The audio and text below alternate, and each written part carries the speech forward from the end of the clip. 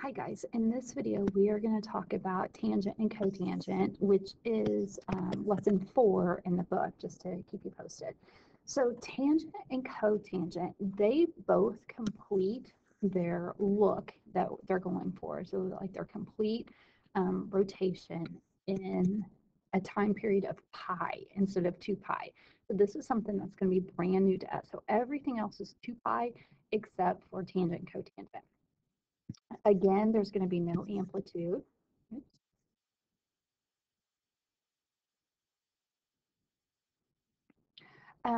Like the domain and range in the other one, we are going to talk about that later. So tangent, instead of starting at 0 and going to 2 pi, we are going to start at negative pi over 2 and go to positive pi over 2. So it's going to look like this. If you look at the unit circle at negative 90 degrees and positive 90 degrees, the value of tangent is undefined. At 0, it is 0. And at pi over negative pi over 4, it's negative 1. And at positive pi over 4, it's positive 1. So we're going to take those values that we would see in the unit circle and apply it. These are going to be our basic starting points, just like we have basic starting points for sine and cosine. Tangent and cotangent are each going to have their own separate starting points. So this is a look of the tangent function. So as tangent approaches this negative 90 degrees or negative pi over 2, it's going to approach negative infinity. And as it approaches a positive pi over 2, it's going to approach positive infinity.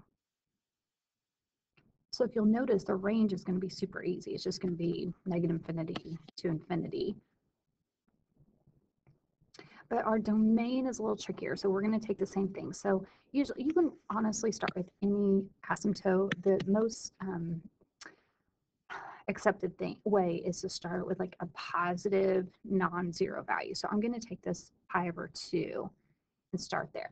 So I'm going to say x such that x cannot equal pi over 2 plus, and then do my pattern. So what's my pattern?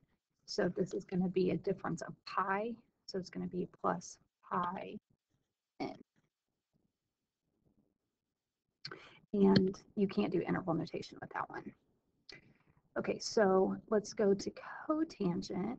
So the period is going to be pi again. There's no amplitude. The range is going to be the same. So y such that y belongs to the set of all reals. But your domain is going to be different. You also, on this, for the cotangent, instead of starting at negative pi over 2, we're going to start here and go to pi. So it's going to be 0, pi over 4, pi over 2, 3 pi over 4, and pi.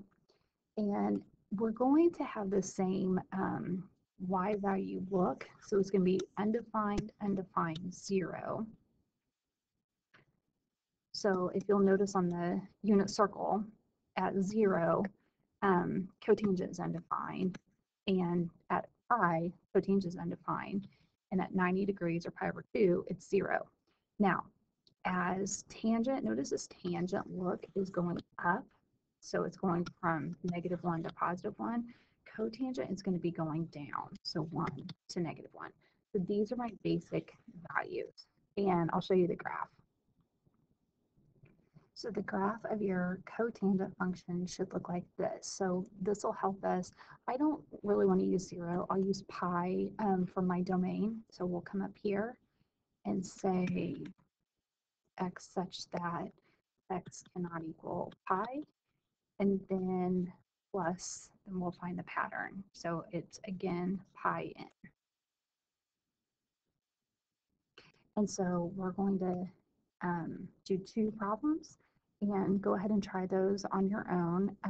Same thing. So like we're going to multiply our y values, the 3 to our y values, and then divide all our x values by pi over 2. So I mean, same process other than that, but your starting values are going to be different.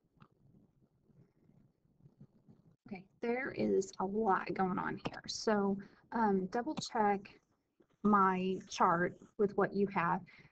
You're going to divide by pi over 2, which is the same thing as multiplying by 2 over pi. So like, if you'll notice when I'm doing this, that's all I really cared about.